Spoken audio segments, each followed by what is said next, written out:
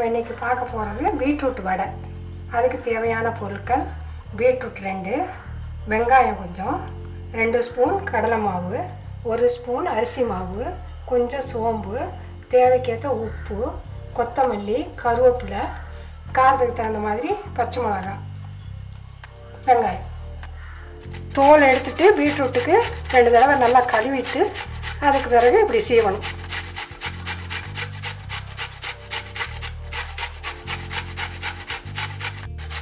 இப்போ வடை சுடணும்னா நம்ம உளுந்தம்பருப்பு கடலைப்பருப்பில் வடை சுடுவோம்.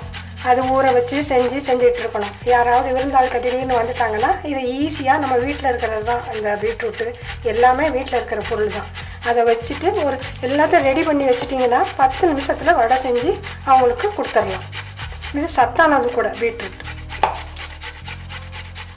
பீட்ரூட்டை சீவியாச்சு. ஃபஸ்ட்டு இந்த வெங்காயத்தை போட்டுருவோம். பச்சை மிளகாய், கருவேப்பிலை, கொத்தமல்லி, கடலை மாவு,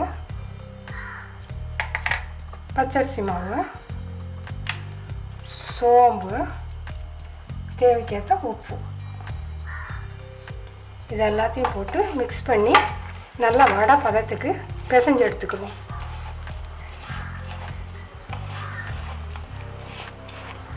ஈஸியாக செஞ்சிடலாம் வீட்லேயே. கடைக்கு போக வேண்டாம், ஒன்றும் செய்ய வேண்டாம். 10 நிமிஷத்தில் எல்லாம் ரெடி பண்ணிட்டோம்னா 10 நிமிஷத்தில் வடை ரெடி ஆயிரும்.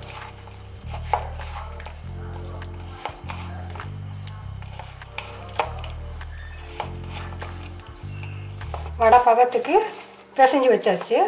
அடுத்து நம்ம வடை சுட போகிறோம். எண்ணெய் வடை செட்டில் எண்ணெய் ஊற்றி எண்ணெய் காஞ்சிட்ருக்கு. இப்போது நம்ம ரெடி பண்ணிடுவோம். வடைக்கு சின்ன சின்ன குட்டி குட்டி வடையாக போடுங்க, அப்போ தான் நல்லாயிருக்கும்.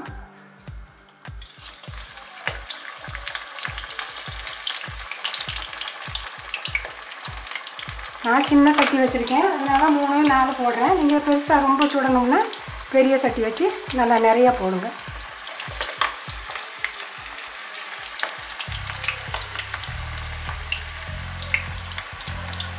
தீயை மிதமான தீயில் வச்சுக்கோங்க.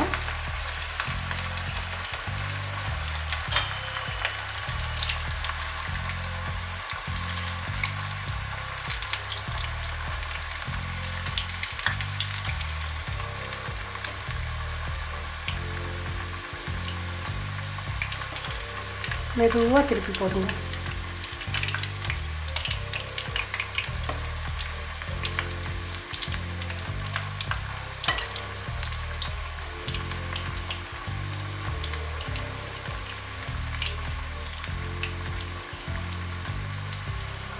மோர் சாதத்துக்கு, பருப்பு சாதத்துக்கெல்லாம் ரொம்ப டேஸ்ட்டாக நல்லாயிருக்கும்.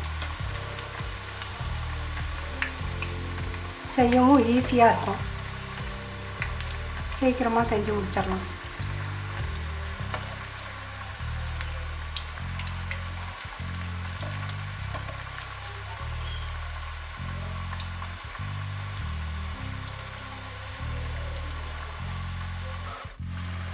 வடை ரெடி ஆயிடுச்சு.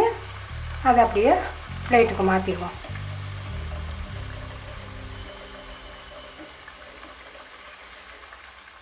பீட்ரூட் வடை ரெடி ஆயிடுச்சு. 10 நிமிஷத்தில் செஞ்சிடலாம். ட்ரை பண்ணி பாருங்கள். இன்றைக்கி நாம் செய்ய போகிறது தக்காளி தோசை.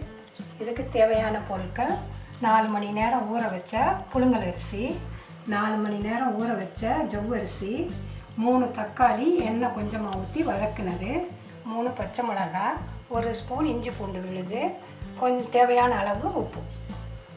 மிக்ஸி ஜாரில் ஃபஸ்ட்டு தக்காளியை போட்டுறணும். அதுக்கு பிறகு பச்சை மிளகாய் இப்படி 2ஆக உடச்சி போட்டுக்கணும்.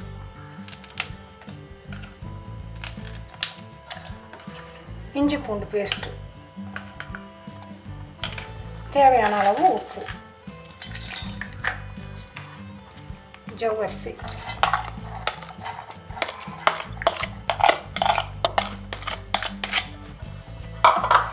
அரிசி, இது எல்லாத்தையும் போட்டு மிக்சியில் அரைக்கணும். தக்காளி தோசை மாவை இந்த பதத்துக்கு அரைச்சாச்சு. இனி நம்ம தோசை சுடுவோம். அடுத்து அடுப்பு பற்ற வச்சு தோசைக்கல் வச்சாச்சு. தோசைக்கல் சூடாயிடுச்சு. இப்போ தோசை வாங்கிக்கலாம்.